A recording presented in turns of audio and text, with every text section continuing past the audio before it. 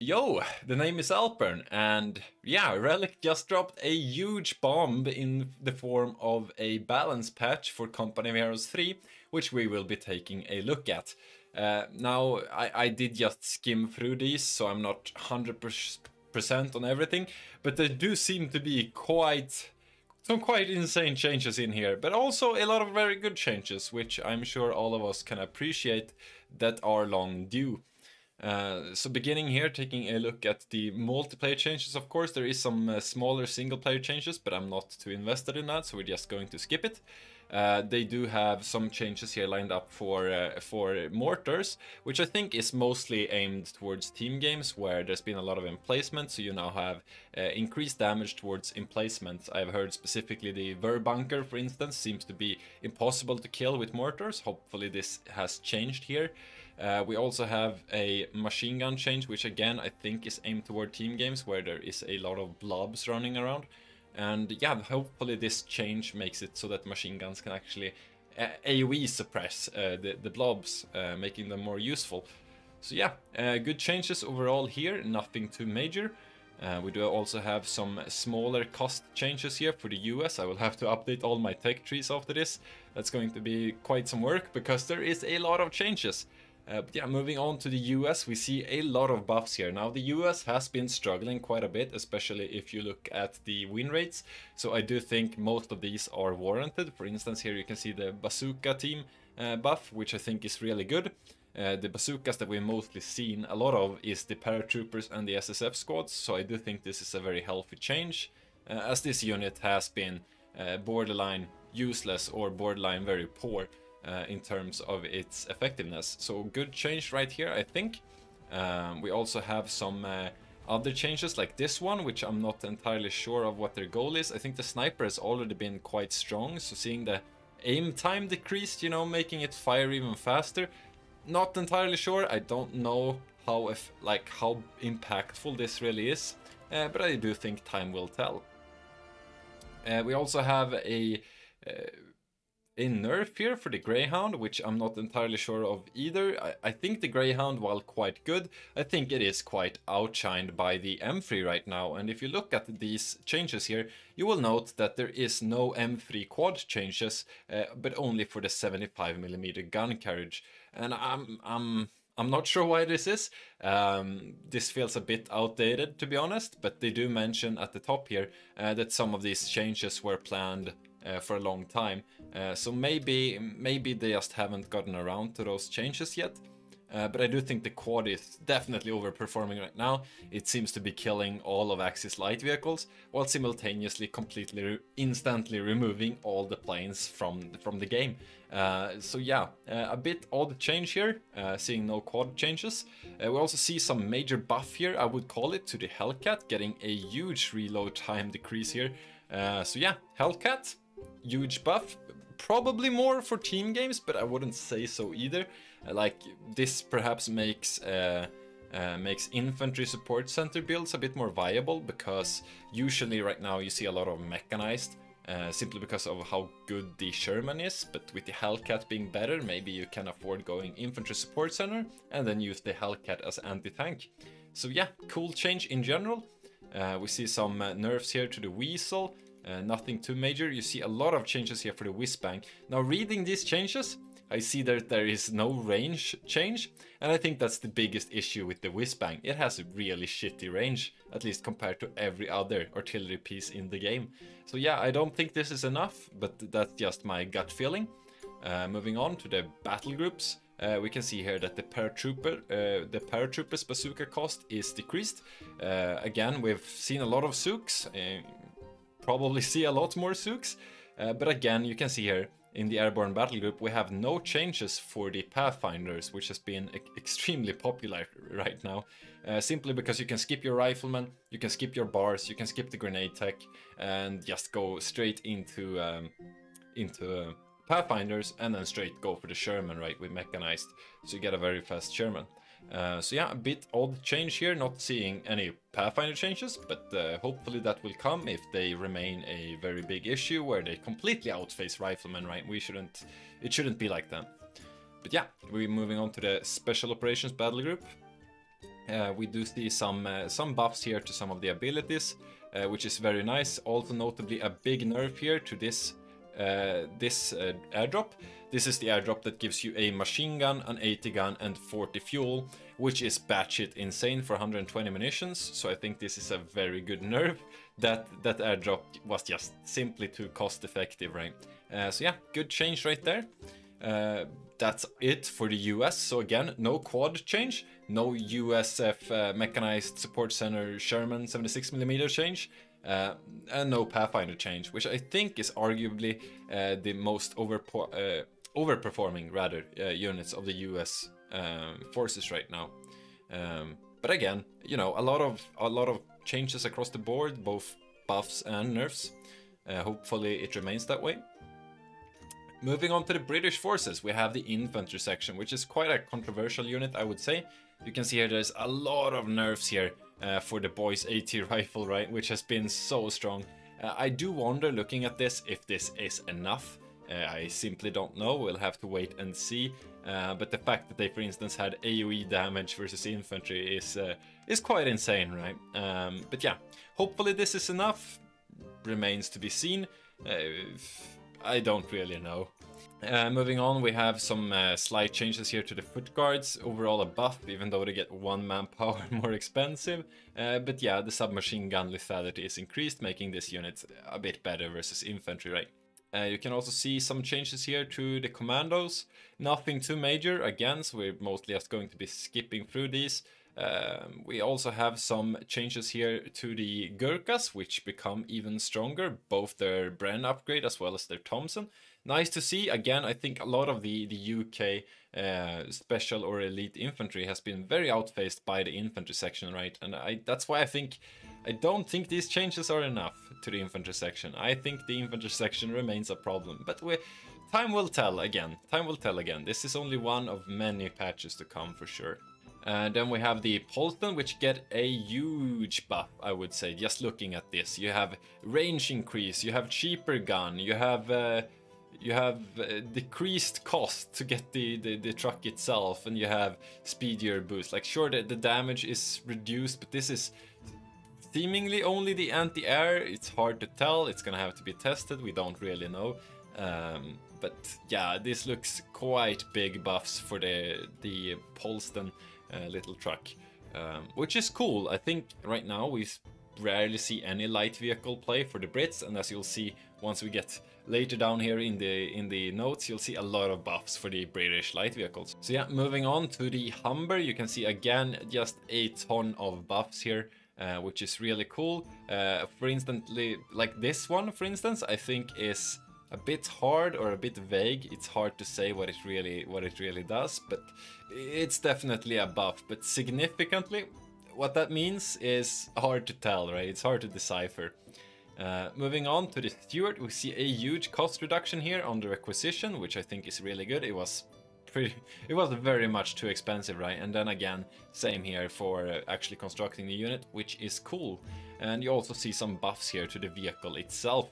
And you know, like look at these buffs here. Cannon penetration from 65 to 120 at close range, from 40 to 80 at long range. Like, this is pretty much a 2x buff right across the board, which is just quite insane.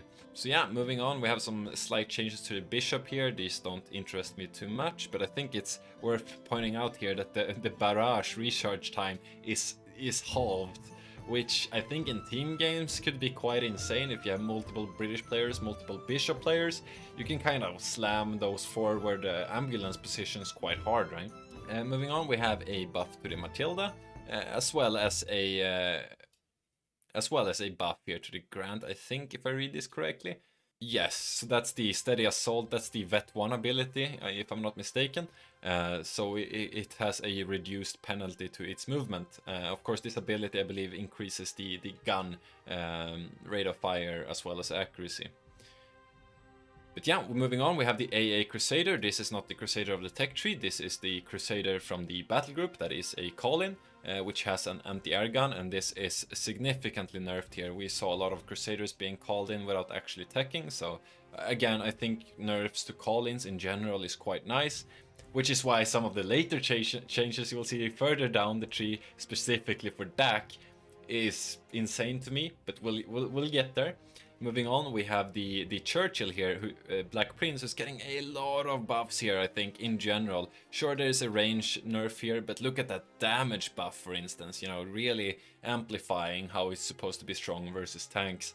So yeah, really cool. I think this is going to be like the British main heavy tank in the team games. We'll see if it's enough to push it into 1v1s. I still think it may be hitting a tiny bit too late, but we're gonna have to wait and see. Time will definitely tell. Moving on to Ver, we have a lot of changes here again. You can see here, for instance, the Panzer Company manpower cost. This is the tier 4 structure. Is getting quite a bit of an increase in terms of manpower cost. We've seen a lot of Panzer 4 rushes, so hopefully that this does change that. Moving on, we have the concrete bunker nerf here, where it gets some armor reduction as well as some health reduction. Again, this has been such a huge team game issue, so I mean, 35 armor still sounds quite a bit, especially if the mortars don't have any chance to penetrate. I don't know here. This is again going to have to be tested, right?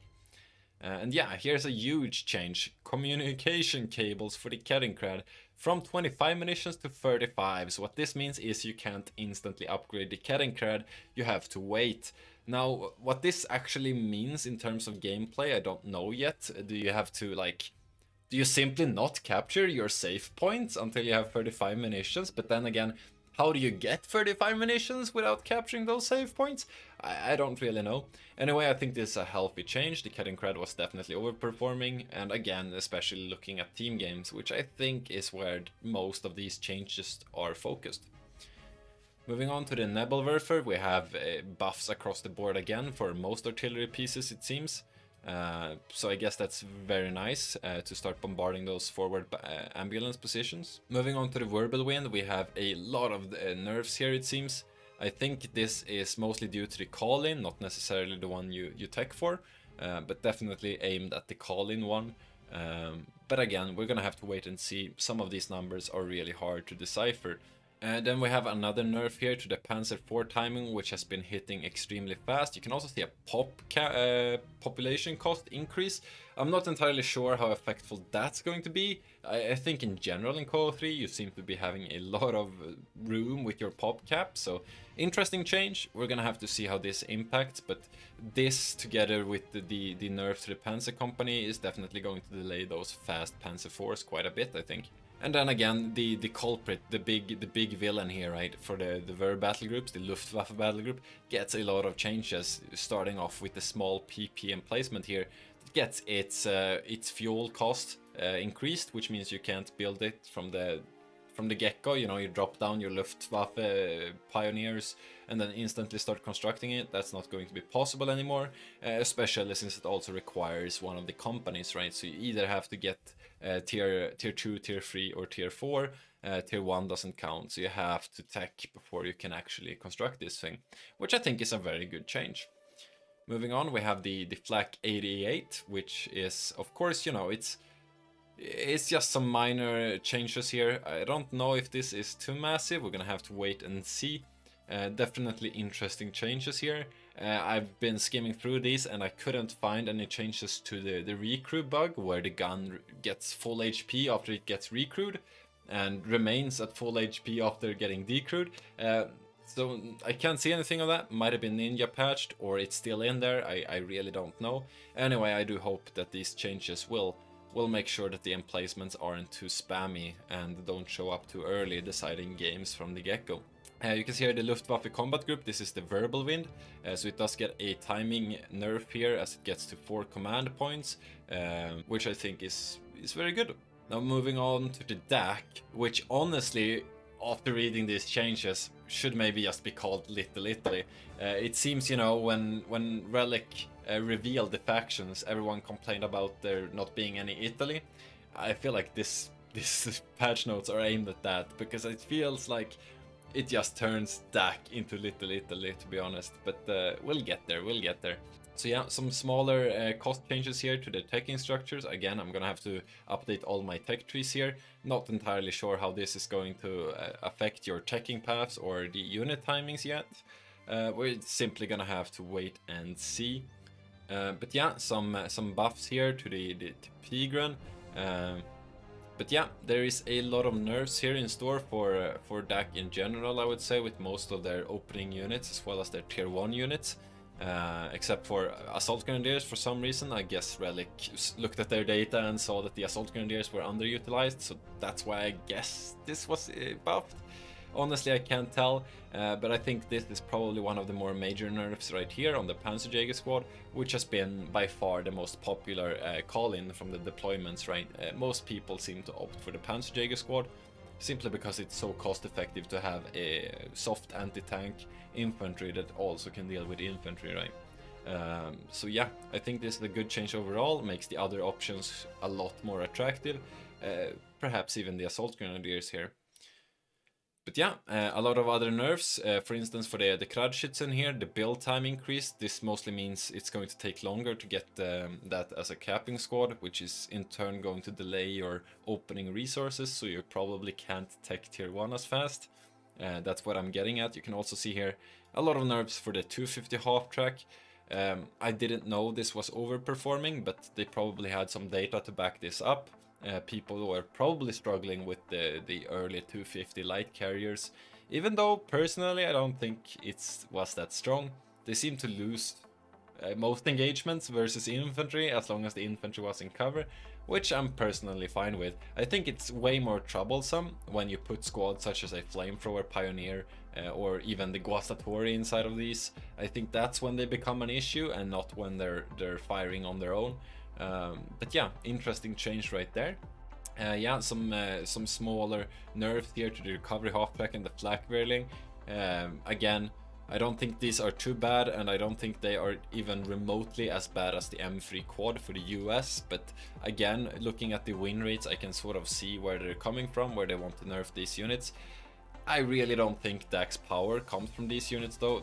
I think majority of Dak's power lies in the fact that the armory upgrades are so strong across the board, and they're really cost effective, right? You get HP, you get a ton of utility from those, and I think they really need to slam some fuel costs on top of the armory upgrades.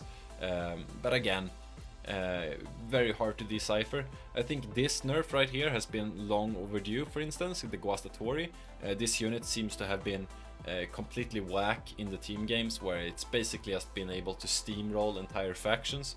So yeah, about time to see this nerf, but again, from a 1v1 perspective, I barely see this unit, so I guess I'll see even less of it. But yeah, here we have some of the more insane changes in my opinion, and I honestly couldn't believe I spat out my coffee when I read this, because it's such a weird direction they're taking this in. But yeah, let's begin here with the Italian Combined Arms battle group changes, which are extremely massive. And again, I don't understand them, but let's talk about them. We have here first the Bersaglieri bolster. So this is the first upgrade on the left-hand tree of the Italian Combined Arms battle group after Bersaglieri, where you buff the Bersaglieri by another model. This gets one command point cheaper, which on its own isn't that huge, but in general this just buffs Bersaglieris because the overall timing for the Bredas are going to be the same, but you can get the bolster faster, right? So you basically move 1 CP from the bolster down to the machine guns. So again, this is just a very small buff to the Bersaglieri, but that's not really the major point here, but it is the Caro Armato and Pact of Steel changes, which you can read here down below.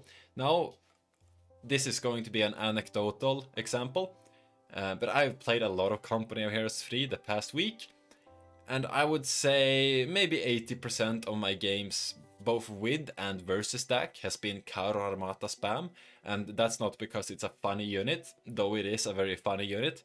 It is also extremely powerful, especially with the Dak armory, and to get them an entire CP earlier is honestly just insane, because it was quite early to begin with if you rush them and you don't go for the Bersaglieri upgrades. So yeah, I honestly don't know what this is. And honestly, when I read this from my glance, I literally just can't believe it. I don't know what they were thinking. For me, this is just obvious. They were already too strong, and now they make them even stronger in terms of timing. And looking again, look at this change from 3 to 1 for Pact of Steel. That makes this unit even cheaper. And yeah, I'm going to put my whole reputation at stake here and say, if this isn't completely broken and will be spammed to no end, then I'm just not a good Company of Heroes player, because to me, looking at this from a glance, this seems batshit insane, and I don't see why you would ever pick another battle group with Dak as long as these power spikes are at these timings. So yeah, enjoy spamming Karo Armatas, because I can't see how this doesn't get nerfed in the very next balance patch. Again, I don't really know why this is the case, but this is the case. And yeah, I think we've solved the meta after reading the patch notes. But yeah, hilarious changes all around. Some very good ones, some less good ones, let's be real. It's going to be quite a bit fun spamming this though, but I don't want to be on the receiving end. Again, I don't really know how the other factions are going to cope with this, like US for instance, with like, are Zooks good enough? Can Zooks pull away 2 or 3 Karo Armatas at the 8 minutes timing? I don't think so. But yeah, we're simply gonna have to wait and see. And we also have some minor bug fixes here, such as the British rifle nade now gets a minimum range, so you can't shotgun it anymore.